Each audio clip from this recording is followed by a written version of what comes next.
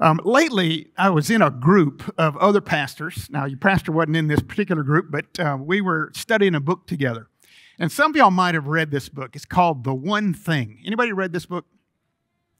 Well, it's worth reading, especially if you're a business guy. This particular book is written by the guy who is, I think his name's Gary Keller. And if you're familiar with the organization Keller Williams, real estate folks, that's a big concern. And so Gary Keller and a friend of his named Jay Papasan, I think it is, wrote this book called The One Thing. And so the guy who was leading this group of pastors was trying to teach us how to be more effective. And one of the things that's a message in this book is the way to be more effective is to find out what is your one thing. Don't let anything distract you from that one thing. Now, one of the things that's true about ministry in general is there are a million things we're all supposed to be doing. And sometimes there are so many things that we need to be doing, caring for, worrying about, that we get cluttered and we don't pay attention to the things that matter the most. So it's good. It really was a good study. But got to thinking about that whole concept of finding your one thing. Now, one of the chapters in the book is about how to, after you find your one thing, how not to let anything distract you from your one thing. And it even has a chapter in the book about how not to let other people distract you from your one thing. It is a chapter in there about how to say no to people who ask you to do stuff. You should have read it, Brian. You should have read the book. I'm glad he wasn't in this study with us. But it's teaching you how to say no to people. It's teaching you how to not let anybody interrupt you. It's teaching you how, when somebody else has a project that's important to them, how to sort of offshoot them someplace else so you don't get tied in and none of your energy is siphoned away to anything except your one thing. Now, I got to thinking about that concept. I'm not trying to tell you anything about whether the book is a good book or a bad book, but I got to thinking about that concept of finding one thing and finding a way to wedge everybody else out of your life so you don't get distracted away from your one thing. And I got to thinking about how the Bible would refer to that. Or what would God say to this concept of me finding just one thing and simplifying my life and pushing everything else out to the edges so I don't get distracted from my one thing so I can be more successful, I can be more efficient, I can be more, quote, effective. So last night I picked up my concordance and I just opened it up and started looking for not just the concept of one thing, but one another. And I didn't even look at the Old Testament. I didn't even look at all the New Testament. I just started in the book of Romans and started going down with my finger and just making a note for all the times the Bible does not refer to my one thing, but it refers to one another. And I stopped at 50 times. From the book of Romans to the book of Revelation, I didn't even look at Matthew, Mark, Luke, John, or Acts. I stopped at 50 times where the Bible talks about not my one thing, but me paying attention to one another. Y'all are probably familiar with this. It's stuff like love one another, admonish one another, salute one another, care for one another, serve one another, be kind and tenderhearted to one another, comfort one another, pray for one another. It goes on and on and on. So I just have to ask, which of these two lifestyles really deserves my primary attention or your primary attention? Is it my one thing or is it this thing called one another? I'll be the first to tell you this morning that focusing on one another is not necessarily the most efficient approach to life. Any of you in these committees we heard about this morning, you got a committee meeting that has two people and you try to bring in just one more and get your phones out on the front porch today and decide when we can all get together and make a decision about something. It's just amazing how complicated it gets just trying to get two people together, three people together for the simplest thing. Y'all know what I'm talking about? It's not efficient. It'd be way more efficient to me just to make that decision myself than try to involve other people. But here it is in the Scripture. God tells us to be concerned about one another. It may not be efficient.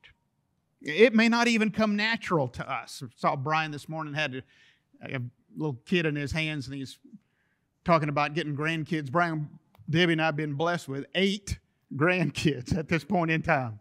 And let me say, at our house on Sundays, Debbie, when she's feeling up to it, Debbie will have all the family over for Sunday dinner. She's doing it today. And they don't all make it on any particular day, but of these 8 grandkids, that makes there 16 people around our table on Sunday. And of these 8 grandkids, 5 of them are age 4 and below.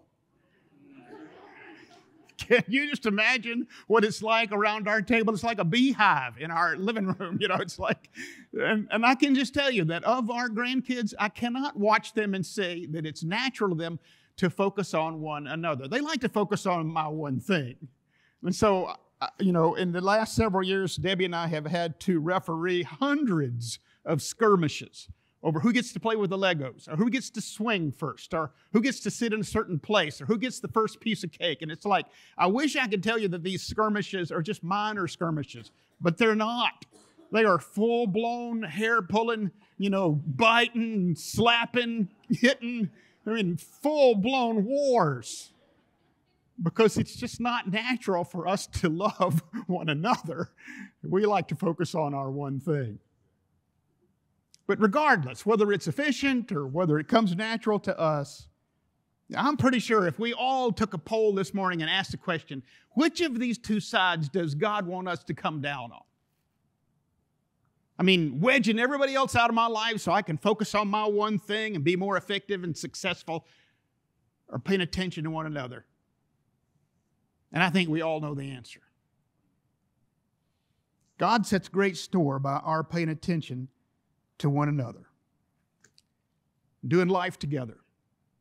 Just what we've seen here this morning, recognizing one another, saying thank you to one another, appreciating one another, valuing one another, not just one another's contributions, but valuing one another ourselves. And so if we ask the question this morning, why is it that God sets great store on our valuing one another, our doing life together? I don't have the full answer this morning. There's a whole lot more to say about it than we can say in just a few minutes. But I want you to look, if you will, with me at the book of Ecclesiastes in the 4th chapter. It'll be a familiar verse with you, and I think it'll just give us a few hints to answer that question. Why is it that God sets such great store by you and me as His church, valuing one another, doing life together, working together? Here's the passage. The writer of Ecclesiastes says, 2 are better than 1, because they have a good return for their labor. For if either of them falls, the one will lift up his companion. But woe to the one who falls when there is not another to lift him up. Furthermore, if 2 lie down together, they keep warm. But how can one be warm alone? And if one can overpower him who is alone, 2 can resist him. I think when I read that text, especially verses 10 and 11 in it, I think one of the reasons that God says that we need to set great store by caring for one another. We need to do life together, even if it's not efficient, even if it doesn't come easily or it's not natural to us, and we would rather just focus on our own concerns. One of the reasons that God teaches us to pay attention to and give great value to one another is because valuing one another at the end of the day is the key to perseverance. The key to perseverance. Recently, I read an article by John Stonestreet about happiness in the United States of America today. And apparently, I didn't know this, but apparently, however they measure happiness for the last 50 years, the happiness levels of Americans has been going in the wrong direction. Now, I'm not here today to tell you all the reasons why that's true.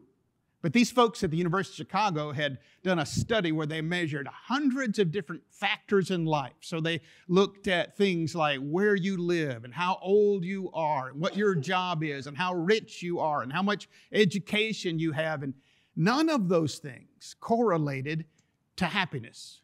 There was only one thing that across every one of those categories, whether it was education or location or whether it was your gender, whether it was your age or how much money you have, there was only one thing that correlated across all those factors. And it was whether or not somebody, get this, was married. Now, I don't know about y'all, but that strikes me as a little funny. Because when I turn on the TV and I see things about the messages we get in the culture today, it's like the idea of being married is not held in the highest regard, at least as much as it used to be. Maybe that's why happiness is changing. The idea that I get is that, the place where the fun is in being single, being completely unencumbered, being able to do whatever I want to do, when I want to do it, instead of having all the responsibilities of married life. And we hear these jokes, and marriage is like a ball and chain, or marriage is, it's not just settling down anymore, it's just settling for something less. But there it is. In fact, the statistics were not minor. There was a 30% difference across all these categories in terms of how happy folks were, based simply on whether they were married or whether they were not. And I asked myself, why is that? Maybe the answer is because that's how God made us. There's that passage in the first chapter of Genesis where God said it is not good for the man to be alone. Maybe at the end of the day, we're just not wired to be alone. Maybe we're not wired to do life alone, much as we may be tempted to in the short term. Or maybe it's in this passage we're reading today in Ecclesiastes.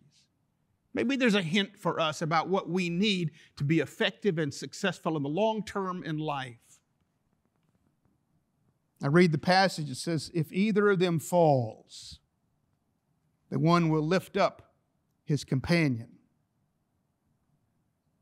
Woe to the one who falls when there is not another to lift him up. When you're young and strong in life, when you're 10 feet tall and bulletproof, and you are sure nothing bad's ever going to happen to you, it's kind of hard to imagine the part of life where how many falls there are actually going to be in the long run. And it may be hard for you when you're young and strong to imagine what it's like, how cold it can be to be alone all through every night. Maybe it's hard for you to imagine how much at some point in this life you're going to need somebody who will stand by you and never leave your side. An ally who will never give up on you. But when the writer of Ecclesiastes describes the benefits, when he says two are better than one, the benefits are in all those areas where life becomes difficult, life becomes hard, life becomes unmanageable unless we do it together. And this has 100 implications. It's true in a home, it's true in a marriage. Last Sunday night, we were over at what used to be Westside Baptist Church. And we celebrated a number of churches. It was our annual meeting, and we celebrated different churches for things that are taking place. And one of the churches we celebrated was a young church, a new church, fairly new, called City Church. Now, City Church started out as Revolution Church some years ago. They were then adopted by, and I won't list the name of the church, but they were adopted by a big church off to the west of here, and they succeeded for a while. Actually, I had a couple hundred people come in every Sunday. It looked like a great success story, but then the pastor at the big church left, and the big church decided to pull the plug, and all the money went away, and what was Revolution Church almost died. And frankly, would have died. Brian Hall at Chestnut Mountain stood up and gave a testimony to the fact that God just put it in his heart that he didn't want to just be a single church by himself. He didn't want to just be effective or successful as a single church by himself. And so Chestnut Mountain adopted City Church and trained a new pastor over several years. They sent somebody to preach week by week. They gave their leaders, they gave their time, and City Church is now healthy and successful and has a great future. And let me just say to you, their ability to persevere was not about having just focused on their one thing. And their ability to persevere as a congregation was not about having the best light show or even the greatest preacher. Their ability to persevere as a congregation was because they were connected, because they were part of a bigger one another. That's true for congregations and communities. It's true for people, all of us here. It's true inside of church, not just between churches, but it's even more so the case inside of a church. If you're in a member and a part of the one another here at New Holland Baptist Church and you've ever been sick for a season, you probably know exactly what I'm talking about. And some of you know that my wife, Debbie, is walking through cancer right now. If I go home and I open our freezer, it is full of stuff that people have brought to us, just reminders from people at our church, our community group, people who are part of our one another who come by, and I open that freezer, and in it is a reminder of God's love for us as it has been expressed through people who bring things by and just put it in our freezer and leave it there. I cannot tell you the difference it's going to make in your life because you're part of one another. It's the key to perseverance. Now, we live in a country today. I don't have to belabor this. You guys know it to be the case. You hear the phrase, cancel culture. We live in a culture today where if you disagree with somebody online about something, the odds are they're going to unfriend you in a heartbeat. They're going to ghost you. They're going to cut you off. If you get on Twitter someplace and say something they disagree with, they'll blister you with words. They don't care about the result of that. It's true in terms of on social media. It's true in politics. It's hard to watch how quickly people will cancel each other, just completely throw away relationships as if we're never going to need these. And can I tell you that this tendency that's true on social media or true in politics even becomes true in communities and cultures, and if you're not careful, can become true in churches, where simply because we don't agree with somebody, simply because we don't see eye to eye on an issue, that we're going to cancel one another. All I need to say this morning is this is not the will of God.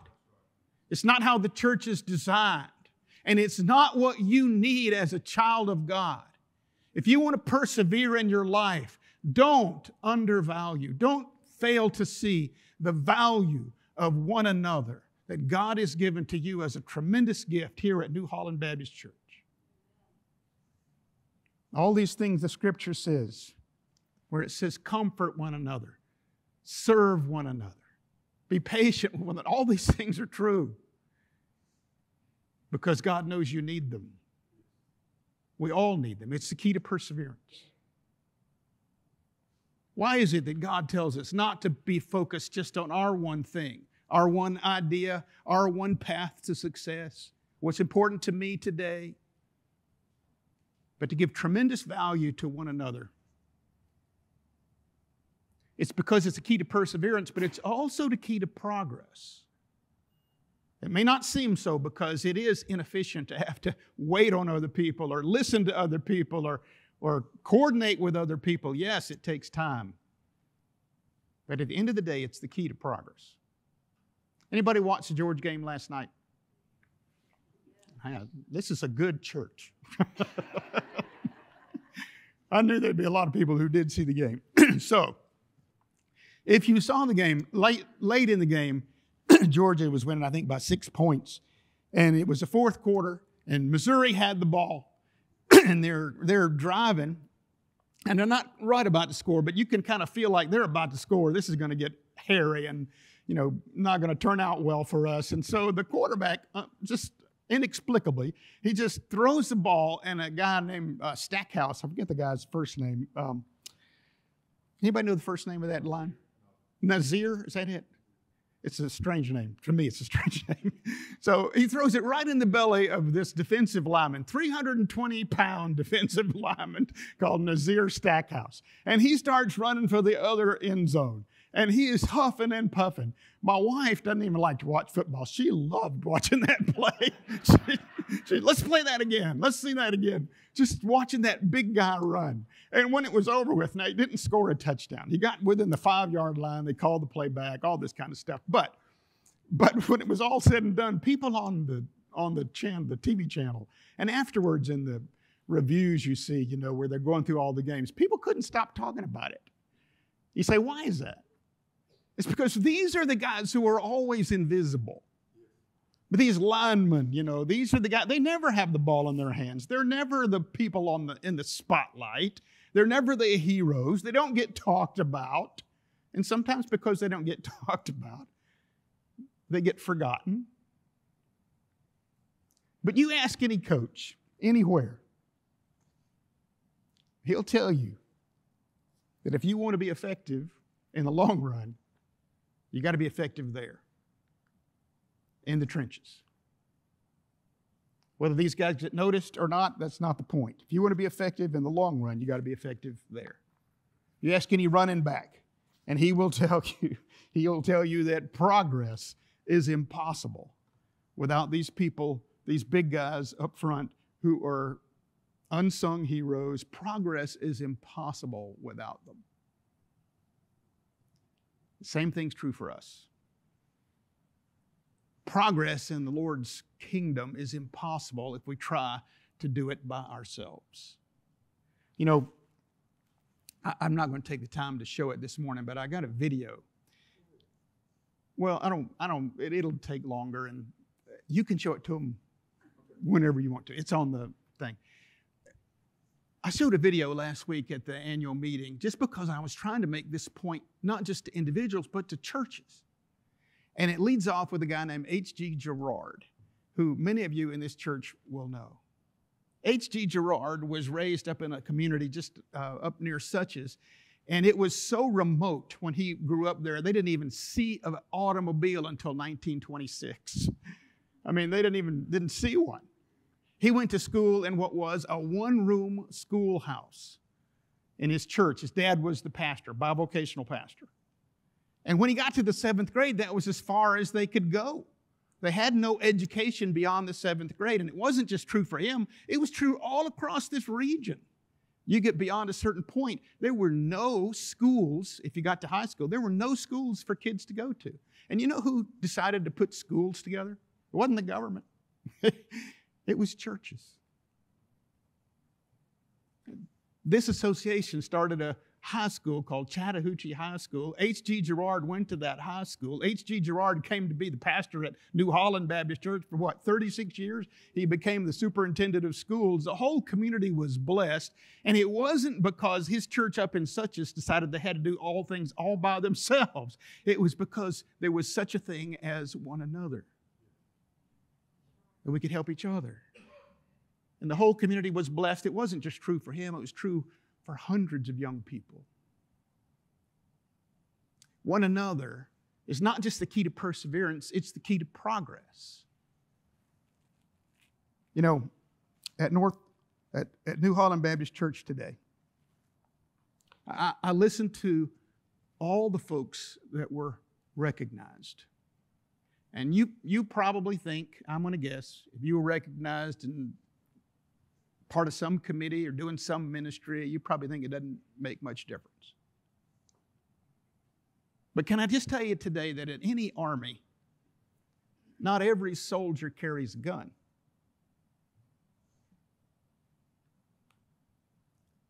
In the U.S. Army today, there are people who are cooks and mechanics and drone pilots and artillery officers and engineers and people who do cybersecurity and radio operators, and the list goes on and on and on and on. And the truth is that if any one of those factors is completely absent, the whole enterprise will come to a crashing halt, because we need one another. It's not just the key to perseverance for churches and people, it's the key to progress and effectiveness for the kingdom. So yes, it's right to honor your pastor, to pay attention to and value one another, to honor your staff, to honor every person in this church for their contribution. But can I tell you this? That what we're really talking about this morning is not just to honor their contribution, it's to honor them. It's not just to value what they do, it's to value them. This is what the Bible's telling us when it says that we are to pay attention to set great store by, to focus on the importance of one another. Because at the end of the day, it's the key to perseverance. Life is long. We need each other. It's the key to progress.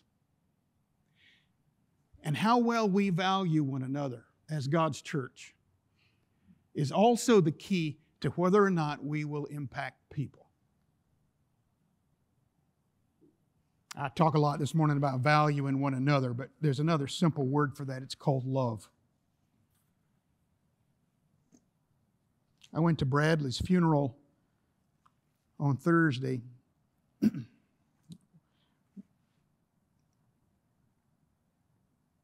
Wednesday, they had posted that the visitation started at 5. It's going to go to 5 to 8. And I thought to myself, there's going to be a long line. And I had to be somewhere at 6. So I showed up before 5 o'clock even. And I got to see the family and took off. And that thing about being in line, from what I heard, was the case. I don't know if I've ever heard a longer line. It snaked out through the lobby all the way out into the chapel back again. I don't know how long it would have taken to wait through that entire line. And I asked myself, as you may have asked yourself as well, why? Somebody might say, well, because Bradley was a teacher. He knew a lot of people. Well, there's lots of teachers. Maybe somebody, well, he was a teacher and a coach. Okay. He knew a lot of people, but there's lots of teachers and coaches, and that's not the response that comes. Maybe you'd say, well, he had a great personality, had a great laugh. We could all tell Bradley jokes today. And he did. But you know that's not the reason. You say, well, why does one person become so precious to an entire community? And everybody here knows it's not just because he was a teacher or a coach or he could tell a good joke. It's because he loved people.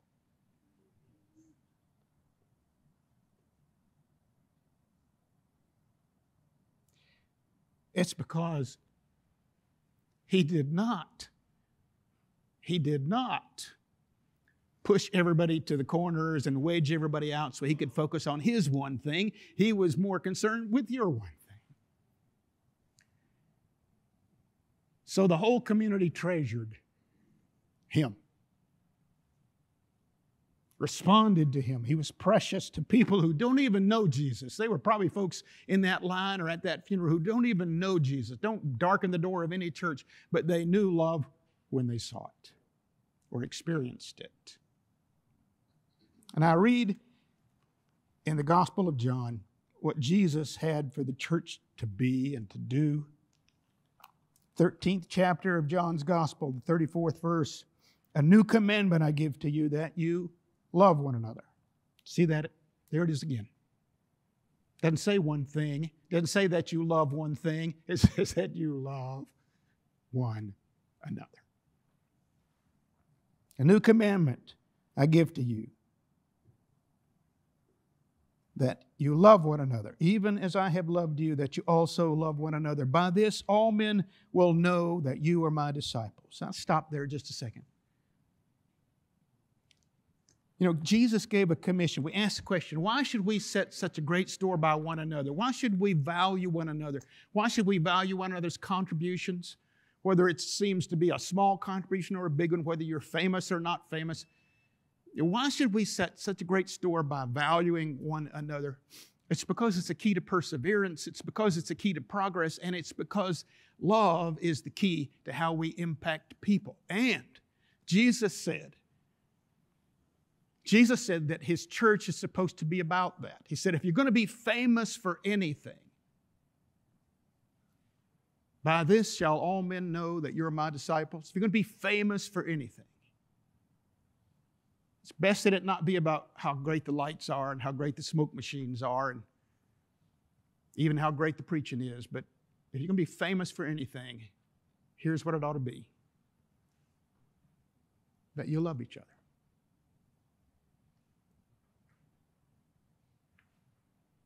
When people see that, it's so unusual in the world, they can't forget it. And they can't turn away from it. It's how we impact people. It's what Jesus commissioned the church to do. He died and gave us this commission to love each other. Love one another.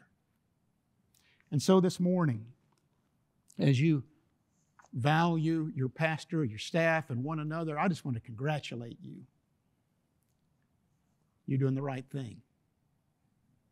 If this morning, after you leave the service, the Holy Spirit puts in your heart and He says to you, you know what, you need to take another step. You need to write somebody a card. Then I want to ask you to do it today. Don't wait till tomorrow, because this message will be old hat tomorrow. You won't even remember. Do it today. If there's somebody in this congregation that you've become at odds with, and you're tempted to cancel because we don't see eye to eye, and we argue with each other, we can't see, we're like oil and water, we're like sandpaper with each other. That's how family works, by the way. But if there's somebody you're tempted to cancel, then let me just ask you to get on your knees today. If you want to come take your pastor's hand today and ask him to pray with you about that, that's great. You do it. Or if you want to get on your knees at home today and say, Lord, when can I pick up the phone? When can I call that person, have a cup of coffee, and set that right? I think God will be honored by that.